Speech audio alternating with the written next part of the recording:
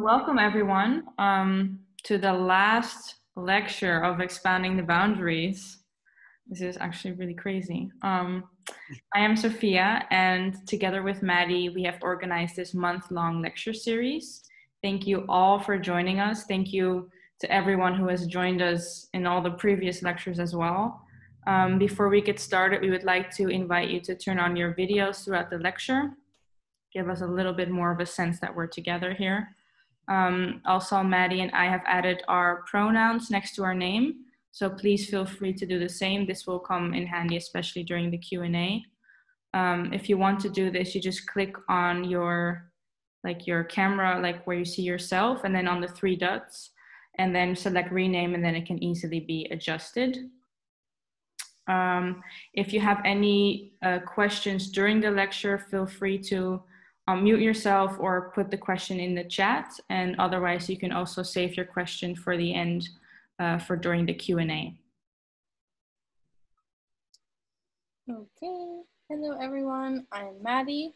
Thank you so much for being here and for supporting Sophia and I through the lecture series. Today we introduce you to Greg Newton. Greg is the co-founder with his partner Donnie of the Bureau of General Services Queer Division, and Greg and Donnie launched their independent all-volunteer queer cultural center, bookstore, and event space in New York City in 2012. They moved the project to its current home in Manhattan's the Lesbian, Gay, Bisexual, and Transgender Community Center in 2014, and we will now hear from Greg, and I'll pass it to you. All right, thank you so much, Sophia and Maddie. So I'm going to share with you a little PowerPoint and talk to you about the history of the Bureau of General Services Queer Division, which, as Maddie said, I co-founded with my partner Donnie Jokum in 2012. So first off, I'll say why we started this. We began to imagine opening a queer bookstore in the fall of 2011. Craig Rodwell had established the Oscar Wilde Memorial Bookshop in New York City in 1967. That was the first gay and lesbian bookstore in the US, and it survived until 2009. A Different Light bookstore in New York City opened in 1983 and closed in 2001. So it was in the fall 2011 when we were walking where A Different Light bookstore used to be, and we suddenly realized that there was no longer an LGBT bookstore in New York. There were other kinds of activist, leftist bookstores, feminist bookstores, but not one that was specifically focused on queer people and queer topics. So we said, why don't we do it?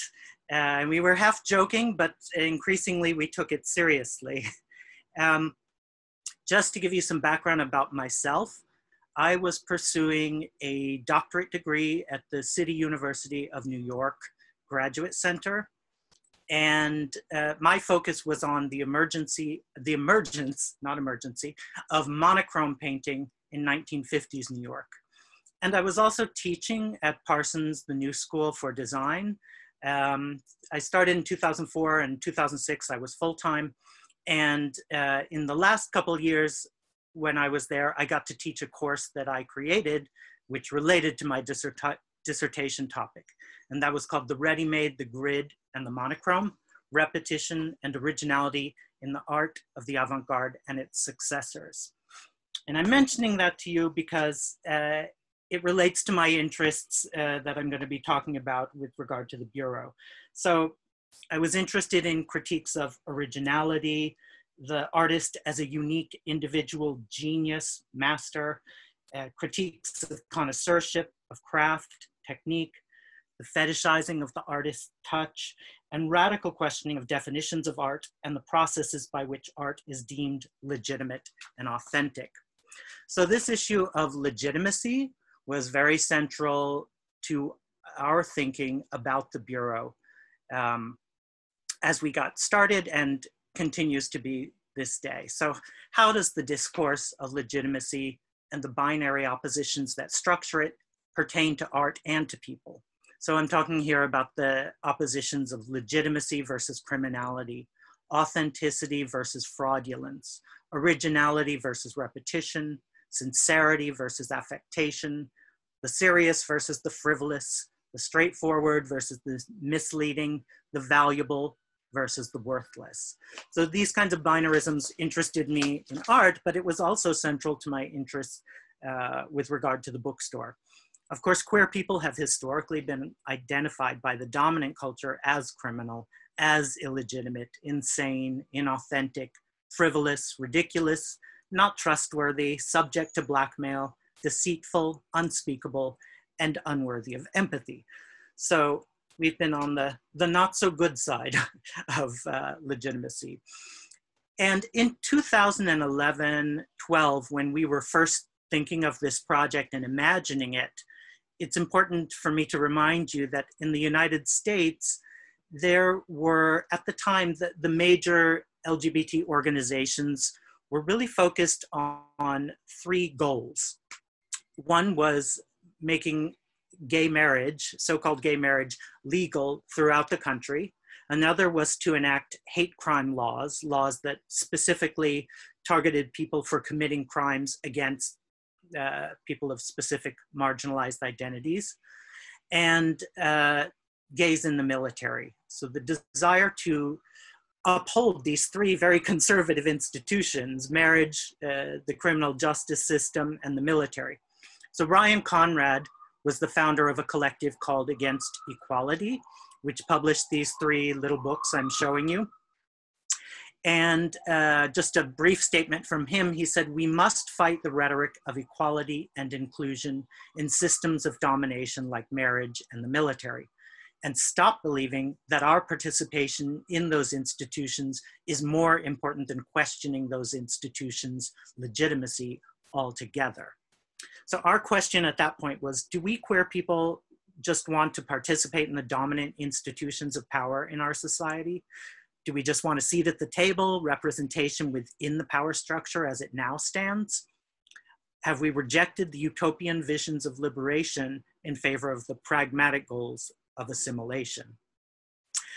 Now I'm including a quotation that's a little out of the chronology. It's from 2016, but it's important to this discussion, so I'm including it now.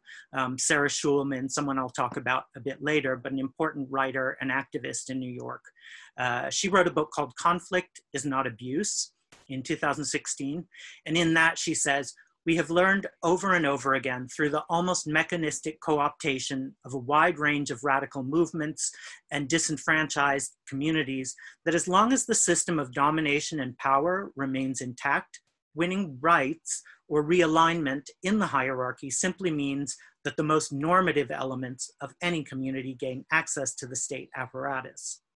When that happens, the least powerful elements remain the objects of their force." So we were looking at the ways that LGBT organizations were actually propping up these very conservative institutions and oppressive institutions by joining them somewhat uncritically.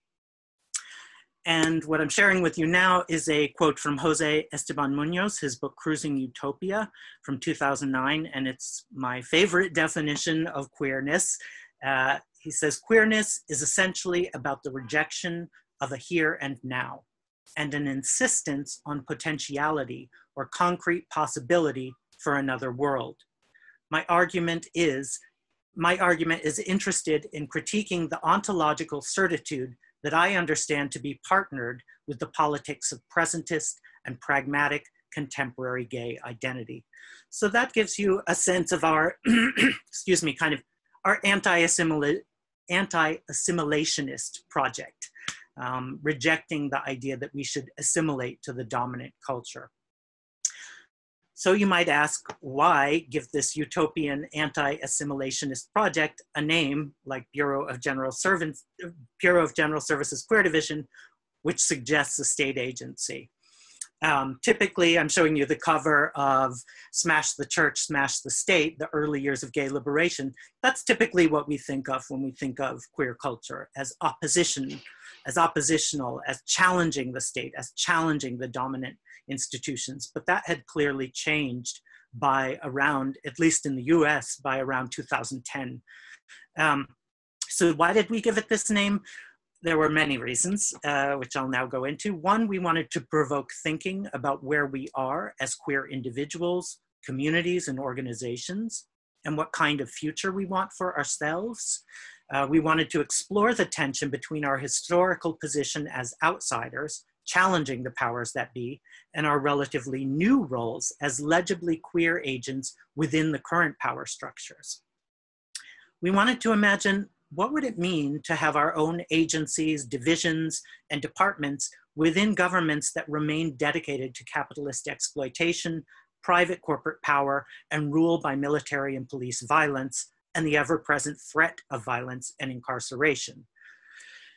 Now, on the positive side, I would say we were embracing the notion of legitimizing ourselves, of declaring ourselves a bureau that was legitimate because we said so. So recognizing our innate legitimacy, as opposed to looking to the state or other institutions of the dominant culture to grant us legitimacy, as if it was theirs to give or to withhold. We wanted to celebrate the ways that queers, people of color, women, indigenous peoples, the poor, laborers, asylum seekers, immigrants, the disabled, and other marginalized populations have challenged their oppressors and rejected definitions of themselves as inferior to white, heterosexual, property-owning, able-bodied cis men. And we very much hoped and continue to hope to inspire others to claim their legitimacy and to take action. Ours is very much a do-it-yourself project. We hope we inspire others to do similar things. And as the years progress, we've started calling ourselves a governmental agency of a government that does not yet exist, as a way of emphasizing that this is a utopian project, that it's a project that urges us to imagine the bureaucracies and governments of our dreams and longings. We have always wanted to serve as infrastructure for the queer community. So even though we're kind of playful with the name, we sincerely want to serve as infrastructure. So, some sources of inspiration for this name and our aesthetics, which we frequently get asked about. First of all, I'll say that Donnie and I grew up in Connecticut. Donnie grew up in Louisiana, New Orleans. And we were very much into 1980s pop music and very influenced by bands. And so when we were thinking of a name for this bookstore, we also thought about the bands we loved from the 80s, bands with very corporate or institutional sounding names like the Human League, Kraftwerk, the Style Council, Public Image Limited, Joy Division, New Order, etc. So we loved those bands and their very official sounding names. I was very inspired by, I don't know if you guys know the band Laibach. It's a Slovenian band, but they're part of an artist collective in Ljubljana, the capital of Slovenia. And that artist collective is called Neue Slowenische Kunst. And they very much play with the look of legitimacy, the paraphernalia of the state. I even have my own little passport to this conceptual state, which I got many years ago, which I love because it's very much like a real passport. But yeah, it's a conceptual passport. It's a nation with no land. So that was also a source of inspiration. The Russian avant-garde was also a source of inspiration because of its utilitarian aesthetics and its utopian aspirations. And here I'm showing you Rodchenko's Workers' Club from the Soviet Pavilion in 1925 at the Art Deco exhibition. And when you see some of the pictures of the Bureau, you'll see what we take from this. I was also inspired, given my history with art history, by institutional critique, especially the artist Marcel Brodters. I'm showing you photos from when he launched his Musée d'Art Moderne, his own museum, in 1968, which was in his apartment. And it was a museum without an art collection, featuring postcards of famous artworks and shipping crates, which are both signifiers of art circulation, both as reproduction and as objects. So I loved his highlighting of the bureaucracies that frame and legitimize art, the infrastructure of the art world. Also, I was interested in conceptual art, which kind of blurs in with institutional critique, what Benjamin Buchloh has called the aesthetics of administration. I'm showing you works that are not very visual, they're very text-based, which is typical of conceptual art. But what I took from it was, I was interested in the examining of the administrations of museums, boards of trustees, and the sources of their wealth, which is what Hans Haacke explored here by looking at the corporate association of the board of trustees of the Guggenheim Museum and the real estate holdings of one of the board members. So looking at where does this authority of the museum come from? And quite frankly, it comes from wealth, the wealth of those board members. That's pretty much how people get on boards of trustees, is by having wealth and by having corporate connections. So all of those were sources, and I'll mention two more. One is General Idea, the artist collective of A.A. Bronson, Felix Parts, and Jorge Zontal. From 1969 to 1994, they were based in Toronto. First of all, I love their generic sounding name, General Idea. And I'm showing you works that are part of a project they did in the early 90s. They took a well-known image from the 60s, the Robert Indiana Love design, which I'm guessing most people are familiar with. And they had this placed in New York subways, in Amsterdam on the trams. It was placed all over the place as a way of provoking discussions about AIDS, a topic that was very taboo when before the drugs made it a more manageable disease. So General Idea was another source of inspiration. And finally, I'll mention Grand Fury, which I don't know if you're familiar with, but they were an artist collective that was part of the activist group ACT UP, the AIDS Coalition to Unleash Power. And I'm showing you two works. One, another work that mimics the Robert Indiana print. So again, appropriating an image that's well known and then turning it and making it into something else. In this case, it was done for the 25th anniversary of the Stonewall Uprising to remind people that it was a riot, that it was not an organized protest, it was a spontaneous uprising. And I'm also showing you the fake newspaper they did.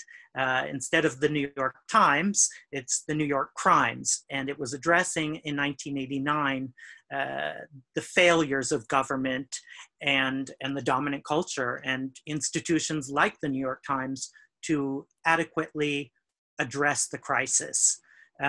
So they were appropriating the forms of mass media, and New York Times especially is known as the paper of record, all the news that's fit to print. So again, looking to so-called legitimate organizations and institutions and transforming them or taking them in a new direction. Pop art, the aesthetics of mass production and mass communication, advertising and consumerism were certainly also part of our thinking. So in early 2012, we incorporated and we were continuing to plan to make this happen, but we still didn't have a space. Tommy Everett was a designer here in New York who designed our logo for us, which we're really happy with. And he came up with this idea of these boxes with our logo silk screened on it, kind of like Andy Warhol's Brillo boxes. And we did this for this New York Art Book Fair in September 2012. So this was before we even had a store. So nobody had heard of us. Nobody knew what this was. So we wanted the box to kind of signify as a larger institution, as if this larger institution, this governmental agency, sends boxes around with queer materials to wherever. So we were at the New York Art Book Fair with books and with our propaganda material, spreading the word and letting people know of our plans. By that point, we had a mission statement and a website, and I'll quickly read you what the mission statement was at that time in 2012. The Bureau of General Services Queer Division will be New York City's only queer bookstore and cafe, because at that time we hoped to also open a cafe, which has never happened, but maybe someday. We aim to foster a community invested in the values of mindfulness, intellectual curiosity, justice, compassion, and playfulness. the Bureau seeks to excite and educate a self-confident, sex-positive, and supportive queer community by offering books, publications, and art, and by hosting reading groups, authors' talks, and performances. The Bureau of General Services Queer Division will provide local and visiting queers and friends with an open and inclusive space for dialogue and for socializing. The Bureau of General Services Queer Division welcomes you. So now that we had our mission statement, our logo, our website, in Pride, the Pride celebration, which is the last Sunday in June in New York, we went out with a bunch of volunteers on the streets with our propaganda, our t-shirts, our tote bags, and a bunch of cards and pins. And we were telling people about the plans to open this bookstore. And we were also collecting email addresses, and we sent out a survey to everyone who gave us their email address so that we could get feedback from people in the community to know what they would want out of a queer bookstore, and to have some connection with people so that it wasn't just us talking to ourselves. By November 15th, we were able to open as a pop-up shop on the Lower East Side of New York in a gallery called Strange Loop Gallery. And Strange Loop Gallery, which no longer exists, was founded by actually a Dutch woman, Claire Fleury, who is a fashion designer, and her partner, Alicia Exum, who's a photographer. So two lesbian artists who ran this gallery. It was not a queer gallery in name, but in many ways it really was a queer gallery given the artists that they showed and the kinds of art that they showed. So it was great to connect with a space that already had a queer following, a queer audience. So we could gain their audience right away. Another thing that we did was to collaborate with an artist named Scott Hague, and he pulled together a bunch of artists who agreed to show their work at the Bureau when we first opened, so that each of those artists also brought their audiences. So we were trying to involve as many people as possible. And in the months leading up to establishing the Bureau, we had done a lot of outreach to bookshops. We did a lot of research and talking to bookshops about what was working for them and what wasn't. We talked to a number of queer activists and organizations, to queer writers, publishers, feminist publishers and authors. So we did a lot of outreach, but it was also helpful to have all of these art connections as well. We wanted to get as many people from all different kinds of backgrounds to be involved in this project and to take it on as their own. As you can see, it's a very small gallery. It was a very tight space. It was beautiful, and Claire and Alicia made it really great and welcoming, but it was tiny. But it was also on the street, which I'll show you in a second, which was really great. So people could walk in off the street. One of the images I'm showing you here is Sarah Schulman. She's reading from her new book, at the time it was new, Israel, Palestine, and the Queer International. So Sarah was someone we worked with from before we even had a space. She was very supportive. And it was really important to us to schedule events before we open so that we could open and say, here are these events that we have coming up that would bring people in. And that's something we learned from so many other bookstores, was the importance of doing events, that you can't just put books on a shelf, that you need to do events. And as I should say, we never wanted this to just be a bookstore. We knew that it had to be more than a bookstore, that queer bookstores had always been community spaces, and we wanted to continue in that tradition. But also we wanted to kind of reimagine what that would look like. So again, back to our name, that was meant to kind of make people question, well, what is this? What is the Bureau of General Services Queer Division? So on the one hand, yes, we're part of this tradition of queer bookstores, but also trying to reimagine it. Another thing I want to mention while looking at these images is on the right, I'm showing you the opening reception for Strange Loop Gallery. So the gallery that we were in, they continued to do their own exhibitions while we were in the space, which again was really great because it kept bringing in people for their shows, bringing in their audiences and introducing them to our project.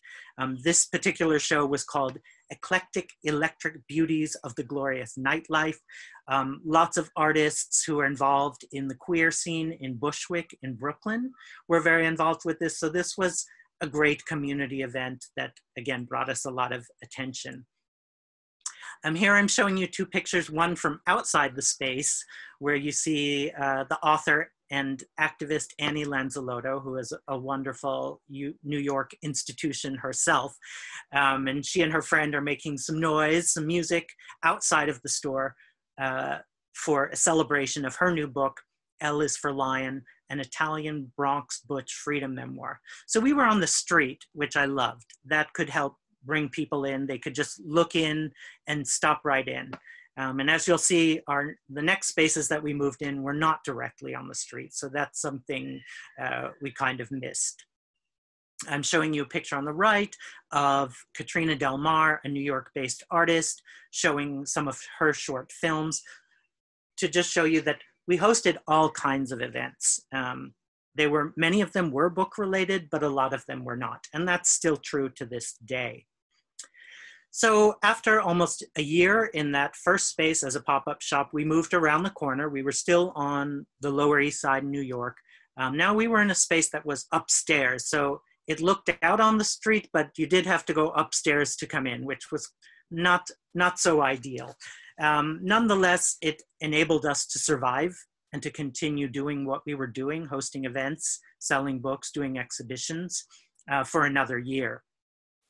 And one project that I'm particularly proud of is our connection with, it was a project called Who Lives, Who Dies?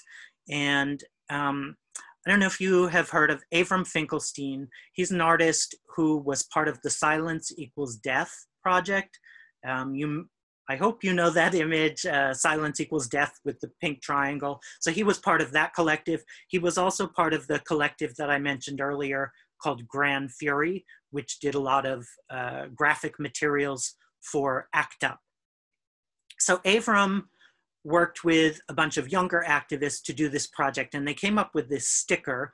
On the bottom, you can see the sticker placed on the streets of New York. So people were putting these stickers all over the place. And they had a page on Tumblr where you could see where people were putting the pictures, but you could also read more about the project on their Tumblr page, where they talked more about the colors of the rainbow flag, what they represent, what they've represented historically, and then asking questions.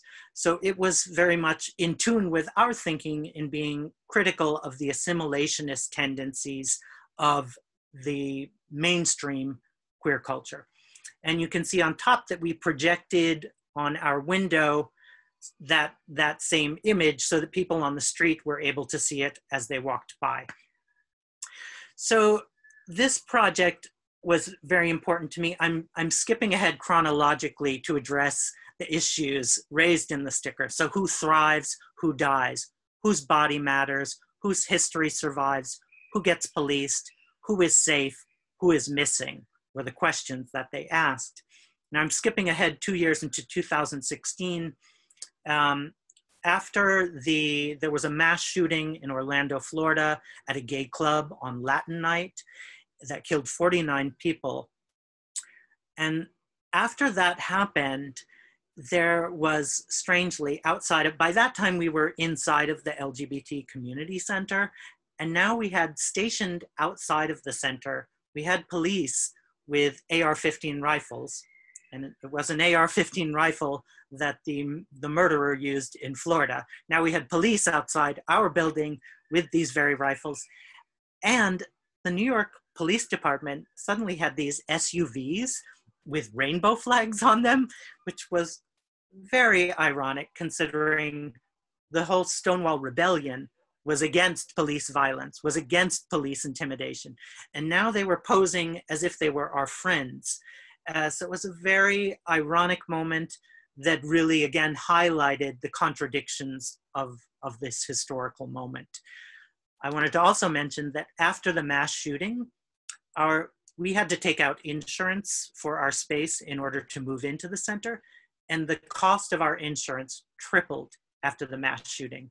So in the name of safety, we now had police outside with machine guns, and we were paying 3 times as much for our insurance because the LGBT community center was considered now a terrorist target.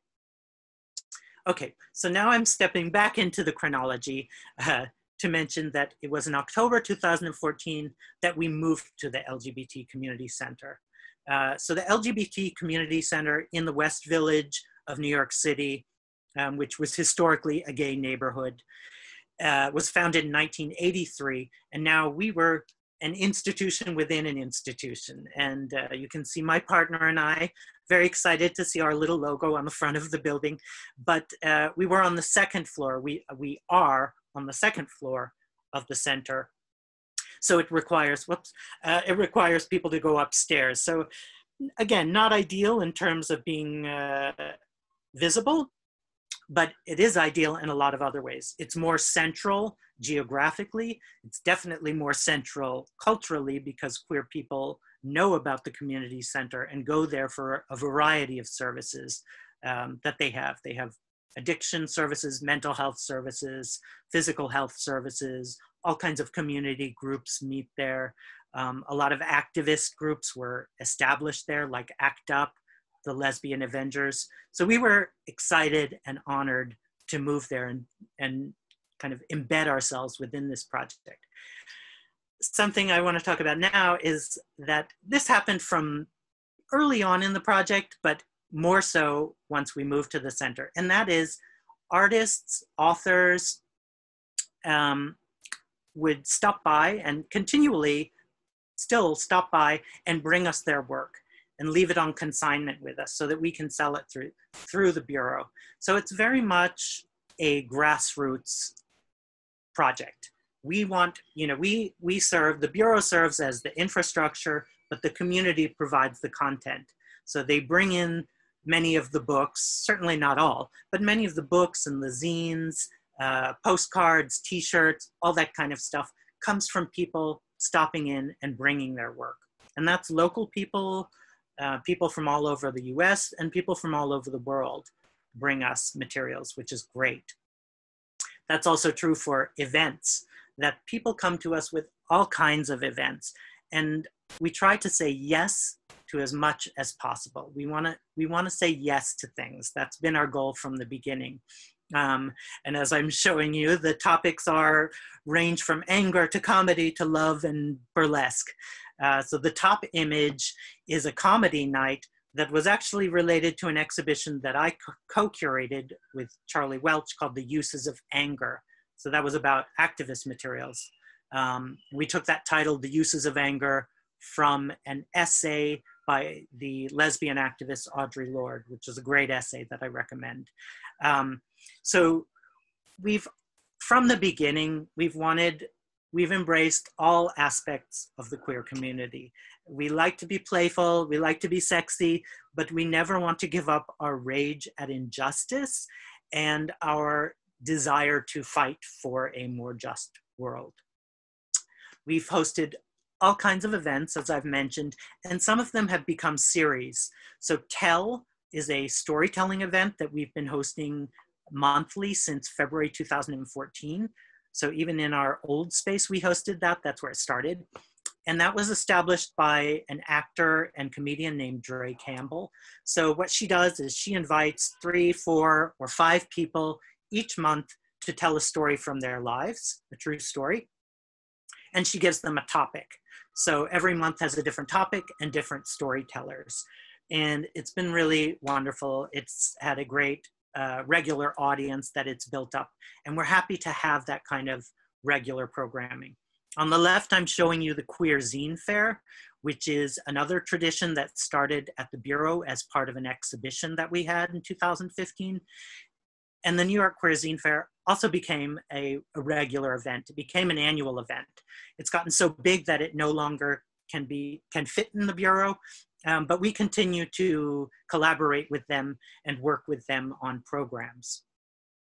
We've also partnered with many different LGBTQ organizations, including literary organizations like the Lambda Literary Foundation, Also the Publishing Triangle Awards. We've been hosting a reading of finalists for the awards. The day before the award ceremony, we host a reading by many of the people who've been nominated for awards. So we've been doing that every year. We would have held it this year, but the pandemic interrupted us, so we were unable to do that. But I just want to give you a sense that we do a lot of things that are regular, that are repeating, so that people come back to them and they build an audience. We've hosted all kinds of workshops. One of them being the office hours poetry workshops, which have taken place on a number of Saturday mornings, featuring a different poet who will kind of lead the workshop, and then afterwards we would have a reading that the general public is invited to. We've hosted workshops on oral history. That we hosted this 2-day oral history workshop that people signed up for, which was really great, and also followed up by a public program. And in the past 2 years, we've been partnering with a local group called the Brooklyn Institute for Social Research, and we've hosted so far 5 courses, these weekly courses that would meet inside of our bookstore. And that was great because it brought in all kinds of people, even some straight people who were interested in the topic, because the topics weren't always exclusively queer. They were feminists, they had to do with ancient literature, reading the Iliad. So we want to introduce all kinds of people to the space so that people know about it and are invested in it and energized by it. From the beginning, we've also done a lot of off-site events where we've taken the shop on the road. This was especially important when we were a new store and people had not heard of us. So whenever we could go out and popularize our name and spread the word, we tried to do that a lot. So at the Rainbow Book Fair, an annual LGBT book fair, Lambda Literary Foundation, I mentioned before, we did events with them at the Leslie Lohman Museum of Gay and Lesbian Art. In 2017, we took the store, or part of the store, to the New York Live Arts Live Ideas Festival. So you see some photos from that and a performance taking place there. So it's been good to help us make connections with people outside of our space and to just spread the word, to let people know that we exist. We've done all kinds of exhibitions at the Bureau. Some of them have been group shows, some of them have been solo shows. We've partnered with organizations like Visual AIDS. I'll mention some others in a moment. And one thing that we love about the exhibitions is that they transform the space. Every time we have a new show, the space feels totally different and has a different feeling, a different look to it. We also have programs that relate to those exhibitions typically. So whenever we organize an exhibition, we invite the curators to organize some programs. In this case, Visual AIDS represents artists who are HIV positive and works to promote their work, to preserve their work, and to preserve the legacies of artists who have died as a result of HIV/AIDS. This exhibition featured artists who were still living as well as artists who had died. But we hosted, with Visual AIDS, we hosted a number of talks with artists who are still living. Joyce McDonald was one of those artists in the image that I'm showing you there. So they did a number of talks that were really great that they recorded and that are on their website. In 2017, we did an exhibition that celebrated the 25th anniversary of the founding of the Lesbian Avengers, which was a lesbian activist group in New York. It actually spread to different cities around the world. It was a really amazing activist organization. You can see in the photograph that they used to eat fire on the streets. That's kind of a long story, but I'll just say they took circus performance tricks and turned it into activism. They were amazing.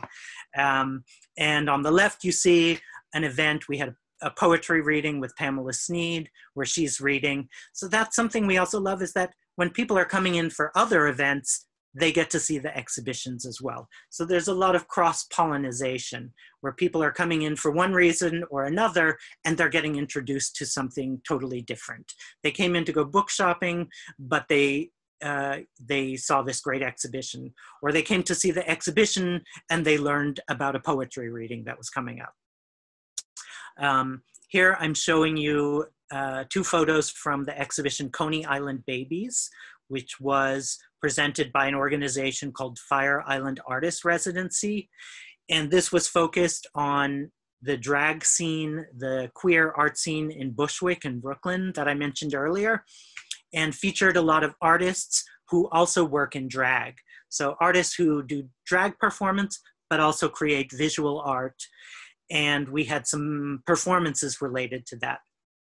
And on the right, I'm showing you a queer collage party that we hosted in conjunction with the Queer Zine Fair. So I'm showing you a picture of when the Queer Zine Fair outgrew our space, when it was too large to fit in our space.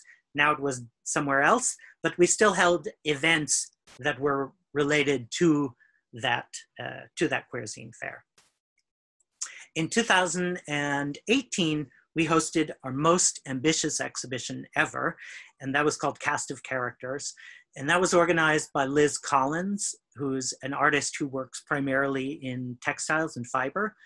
Liz curated the show, she designed it, she invited over 100 queer artists to submit portraits. It was all portrait-based work.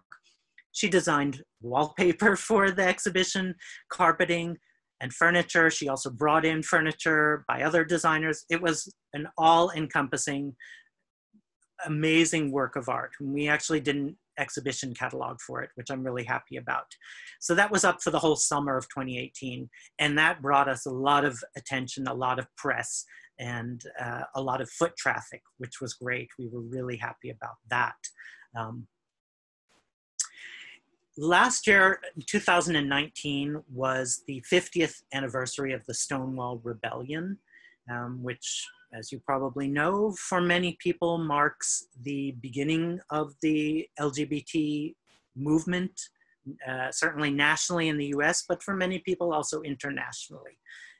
Certainly there are other important events in queer history, but the Stonewall Rebellion has become a central point. So we held a special exhibition that summer called Y'all Better Quiet Down, curated by Nelson Santos and Jean Vaccaro. There was also a smaller companion exhibition that was staged elsewhere at the Leslie Lohman Museum.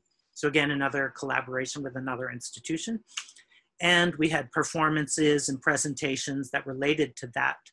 And that was a great exhibition of activist materials as well as activist art, and it got us a lot of attention. We were even featured in a Dutch newspaper based in Amsterdam. What was it called? De Volkskrant, I think. So that was exciting, international attention. The Guardian also wrote about us a little bit because there was so much attention on New York for this 50th anniversary. Also, something that we participated in and that we helped to promote was the Queer Liberation March. So ever since 1984, an organization called the Heritage of Pride has managed all the official Pride celebrations. And unfortunately, that's become increasingly corporate-minded. It gives pride of place to so many corporations, to banks, to politicians, and the community has kind of been placed at the end of the march. So for Stonewall 50, for this major celebration of this 50th anniversary, a new group was founded called the Reclaim Pride Coalition. And they staged an alternative march called the Queer Liberation March. So we totally embraced that. We helped to promote that, to encourage people to join it, and we joined it. And I wanted to briefly read you a statement from the Reclaim Pride Coalition on history and why this was important. So I'm reading you their words. The Gay Liberation Front emerged after the Stonewall Rebellion in 1969 and organized the first anniversary march, which would later become NYC's annual Gay Pride March. And there you see a photograph of that first celebration in 1970. At that point, it was called the Christopher Street Gay Liberation Day. Connecting queer liberation to all struggles for liberation, the Gay Liberation Front believed that our fight against homosexual oppression is one with the revolutionary struggle of all oppressed peoples. That first marches route in 1970 went past the Women's House of Detention, where Joan Bird and Afeni Shakur, members of the Black Panther 21, were housed. In an act of solidarity, members of that first gay liberation march shouted, "Free our sisters, free ourselves," as they marched by the detention center. It is in this spirit of solidarity and coalition that we remember Stonewall and commemorate the ongoing struggles and rebellion of queer people across the world. We continue to work toward our full liberation and an end to the persecution of sexual and gender minorities. And interestingly enough, this past June in 2020, the official Pride March was canceled and was a virtual event. So all the official things that were planned for this year because of the pandemic became virtual events. But Reclaim Pride Coalition decided to go ahead with the plan for the Queer Liberation March in spite of the pandemic. And they did not request police permission, they just did it. And we also helped, the Bureau also helped to promote it this year, and we also joined in that. And this year they called it the Queer Liberation March for Black Lives and Against Police Brutality, for obvious reasons, given what was going on and what is going on in the United States and around the world. So that was a very exciting moment, especially since we had been locked up in our homes for so many months. It felt really good to get out on the streets. So now that we've been shut down since March 13th, not only the Bureau has been shut down, but the LGBT Community Center has been shut down. And unfortunately, it looks like they're going to remain shut down for the rest of this calendar year. So we've been hosting virtual events online, and we're going to keep doing that. And we've also launched an online store, so people can buy books from us online now. So you can visit us online at bgsqd.com, and you can check out the website at bgsqd.com/store. So that's the end of my little talk. I hope you're still with me.